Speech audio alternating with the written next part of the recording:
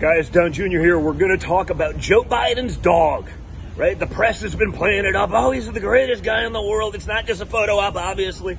He has a dog, but he has a 3-year-old dog, I guess Major, that just the other day bit a U.S. Secret Service agent apparently in the White House. It attacked a federal employee in the White House. Now, if it was Donald Trump, we all understand this would be a really, really big deal, okay? That Joe Biden's dog attacked someone in the White House, especially a federal law enforcement agent.